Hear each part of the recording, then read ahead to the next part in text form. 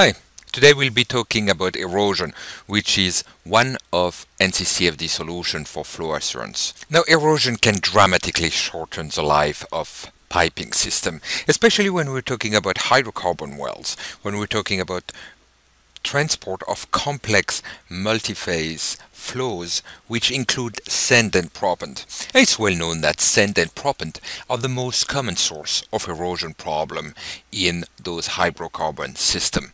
And here's an example on the picture. You can see that you can very quickly going from a piece of piping that's actually eroded to one that will fail. Now let's look at an example of courtesy of DNV, where we see the initial design on the left side, where you can see the trajectory of the particles which are going to hit a high velocity the piping wall, and that of course will create erosion. Now here simulation was used to modify the exit flow from the choke without actually causing additional pressure drop, and by studying different design, as you can see on the right in the improved design, they were able to design a system which are very low erosion. Why? Because the particles are not hitting anymore the wall of the pipe. Now let's take a look at how that's done in simulation. Here we are in Design Modeler, and you're looking at the geometry of the pipe system. And what you also see are those very small pipes, and those are the ones that actually will propel the sand particle to an extremely high speed. Next, I wanted to show you how we do the mesh. We put an inflation on the wall of the pipe, obviously, to capture the flow boundary layer. And then I wanted to show you that we did a special face sizing on the hole that we saw previously. And what I'm going to do is I'm going to hide some faces so you can see the location of the special size function. Now let's look at the mesh. Here you can see the surface mesh, really high quality prism and tetrahedral mesh.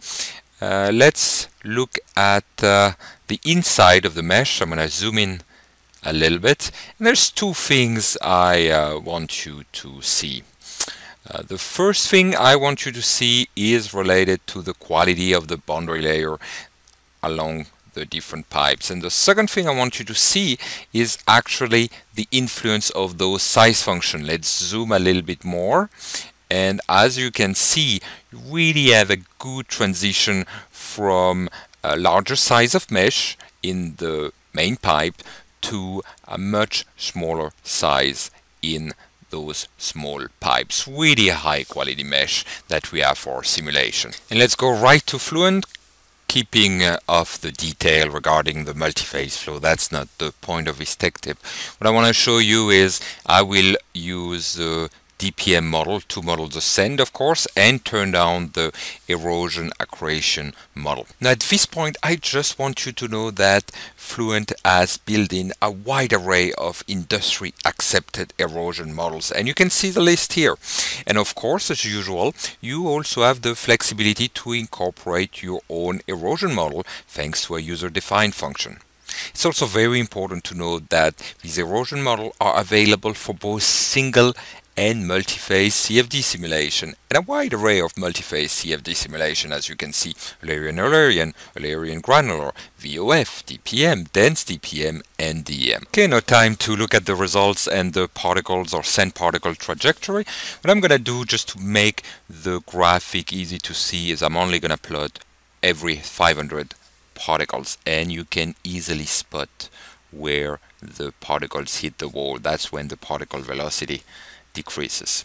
Now, of course, I can process this data and compute information like the particle erosion rate on the wall that you can see here. Obviously, a region of high erosion rate which are inside the pipe, inside the small pipe, and inside the downstream pipe where you saw before the particles hitting the wall. Now, please note that we also have the capability to change the shape of the pipe as the pipe erodes, and that is an example that you see on the screen here. That's something I didn't show you in this tech tip, but please know you can do it. If your flow will change a lot because of erosion, you can actually model that as well. Thank you very much for your time today.